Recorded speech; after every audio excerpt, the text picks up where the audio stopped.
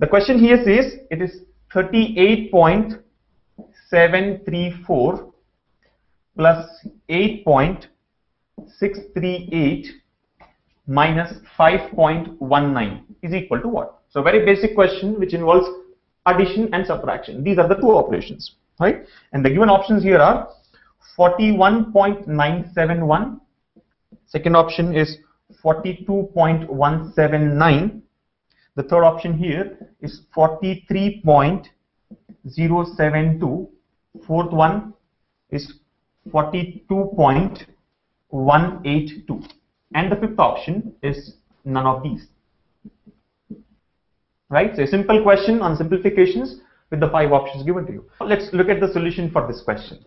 Now, how do we generally solve this? Right? Going by the traditional method, you'll have to write the numbers one upon the other and then add them using the basic conventional addition and subtraction method. Right? So let's follow the traditional method first, see what's the answer, and then we'll follow the smart way of getting the answer, which doesn't require you to write too much on paper. Right? So let's first look at the traditional conventional way of getting the answer. What do? 38.734.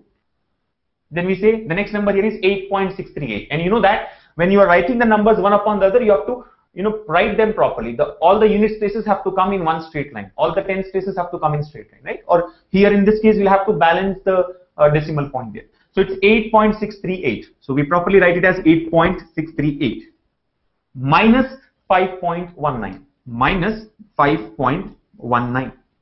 This has to be simplified, right? So if you look at it, all the decimal points are in sync with each other, right? So 38 and this second number, 38.734 and 8.638 has to be added, from which we'll subtract 5.19. So there are various ways of doing it. Either you can add the two numbers first and then subtract 5.19, or you can subtract 5.19 from 8.638 and then add the result to 38, or you can do subtract 5 from 38.734 and then add it to get the required answer. Any way you follow, final answer is going to be the same, right? Here we'll directly try to add and subtract at the same time. Now, as per the BODMAS rule, you know that addition comes first and then followed by subtraction. But just remember, when you're doing additions and subtractions, you need not strictly follow the rule, because subtraction is also one kind of addition. Are you able to follow? As per the rule, the BODMAS rule, we know that we always have to do additions first, then followed by subtraction.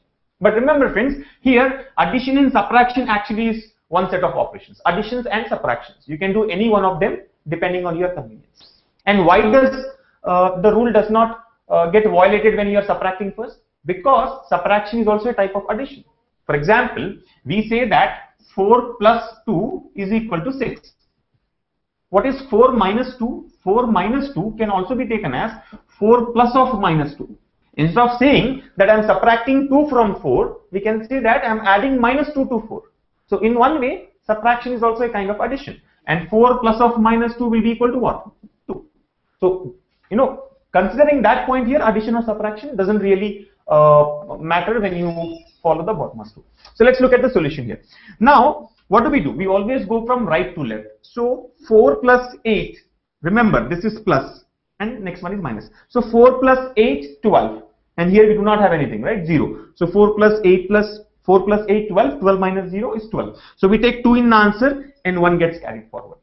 Then go to the next step. 1 plus 3, 4. 4 plus 3, 7. 7 minus 9. Be careful. 1 plus 3 is 4. 1 is the carry there. 4 plus 3 is 7. 7 minus 9. 7 minus 9 is not possible. So what do? We borrow 1 from the next place. Right? This is 10th place. We borrow 1 from the next place. Right? So that means let's take 1 from 7. So this 7 becomes 6 and this 1 becomes 11. Are you able to follow? I am sure all of you are aware of this logic here. So 11. Are you able to follow? Sorry. We can say it becomes 13 or 11. Doesn't matter there. Generally, we take it to this place. So we borrow 1 from 7 and make it 13. Now 1 plus 13 is 14. 14 plus 3 is 17. 17 minus 9. What is 17 minus 9? 8. So we get 8 in the next position there. Now look at the next part. It's not 7 anymore. It is 6 because 1 has been given to the next position already. So 6 plus 6. 6 plus 6, 12. 12 minus 1. 12 minus 1 is 11. So we take 1 in the answer and 1 gets carried forward. Right? That's the general rule that we follow. With the decimal point now, because 3 positions have been taken. Now come to the next unit space. 1 plus 8, 9. 9 plus 8, 9 plus 8 is 17. 17 minus 5. What is 17 minus 5? 12. So we take 2 in the answer and 1 gets carried forward. And what is the last step? 1 with 3, 4. Here we do not have any tens places. So your correct answer will be 42.182. Yes or no? The right answer for this question here is 42.182, which is option 4. 42.182. But does this really suit the competitive examination? No. How much time does it take? This method is not suggested. The method is correct. The answer is also correct. But you can't be doing, you can't be finding out the answer in this way in the exam because time is very precious there, right? Even if these kind of simple calculations are done on paper, you end up wasting a lot of time, right? So it's all about trying to be quick, trying to be as quick as possible, right? So let's understand a smart way of getting the answer, right? There, we'll not write any of these steps. We'll not write any of the numbers to get the required answer. The main problem by following this method here is, method is correct, but it takes up a lot of time because there's a lot of writing part. You have to write the numbers once again, and then you have to do the calculation. So that is the reason, strongly do not follow this, right? Try to follow the smart way, which I'm going to explain you now, right? So let's look at the smart way of getting the answer. Let me just clear this part here. Smart way of getting the answer. Now, what do we do in this method here is, instead of writing the numbers on paper and then doing the calculation, directly try to add the places one by one. Generally, what do? We first add the units places. Then we go for tens places, then hundreds places, and so on. Let's do the same thing without writing the numbers on paper. Now, because here we have got decimal numbers, we have to be a little careful. What do? First add all the rightmost digits, right? All the rightmost digits, right? Here in this number, the rightmost digit is 4. Here it is 8, and so on. But be careful. Remember, here the numbers are all decimal numbers. These are not integers. These are all decimal numbers. So you have to be careful. The number of digits after the decimal have to be balanced. Here, how many digits do we have? 3. Here we have 3. But in this number, we have got only 2 digits. So if you directly add all the rightmost digits, 4 plus 8, 12, 12 minus 9, you will get a wrong answer. Because this 9 is not the rightmost digit in this case. Understand? We have to balance it first. So what do? Just put a 0 here. For convenience, just put a 0. Now it's all simple. 3 digits after the decimal. Now we can do the calculation and verify what's the correct answer. So what do? 4 plus 8, 12. 12 minus 0. 12 minus 0 is what? 12. So we get 2 in the answer. 1 gets carried forward to the next place. Yes or no? Now add 1 plus 3, 4. 4 plus 3. Are you able to follow? Already we have done the first digit calculation. 4 plus 8, 12 minus 0 is 12. We have got 2 in the answer. 1 has got carried as a next place. Now, 1 plus 3, 4. 4 plus 3, 7. 7 minus 9. Again the same trouble. 7 minus 9. It's not possible, right? We get a negative value there. So what do? Borrow 1 from the next place. So in this number, let's say this is 6 and this becomes 13. Now 1 plus 13 is 14. 14 plus 3, 17. 17 minus 9 is 8. We get 8 in the next place. And remember friends, while following this procedure, the direct addition procedure, you have to eliminate the wrong answer options. And sometimes you may be directly able to get the right answer. Here, of course, in this case, the fifth option is none of this, but still we'll be able to eliminate the wrong answer options in the first, second step itself. For example, I very well know that the answer should end with 2. Look at the options. First option ends with 1. Is it the possible answer? No.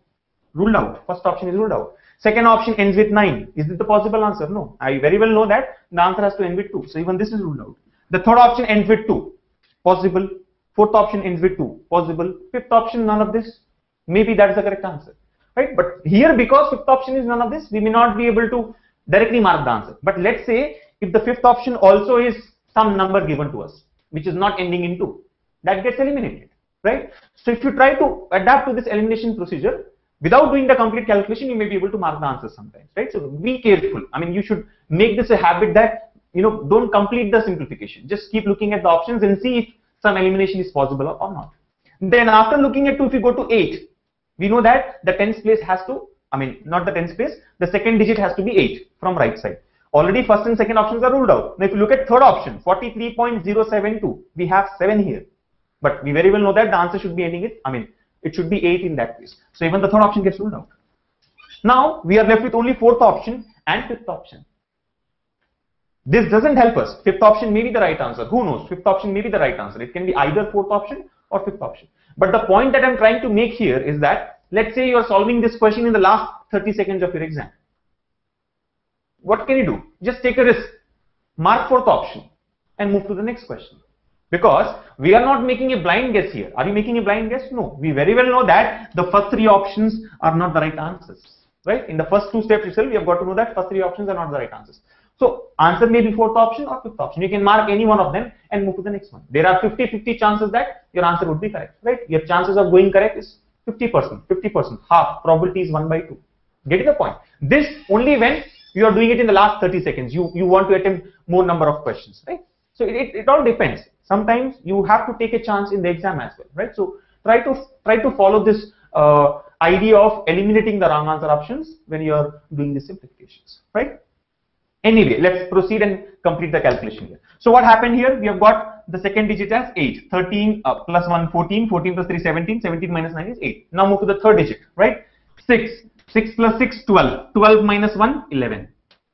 There comes a decimal. And because it is 11, we'll take 1 to the next position. Now 1 plus 8, 9. 9 plus 8.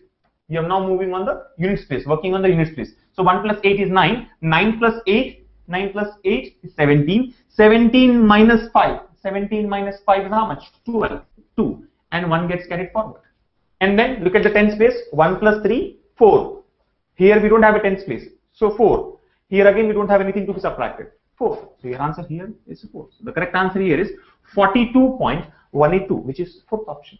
Now try to understand the advantage of following this procedure. We don't have to write all these numbers on paper, and hence we save a lot of time. We are doing technically both the methods are same. Whatever we have done here, the same thing we are following there, right? We first add 4, 8, 0. That's what we have done. 4, 8, 0.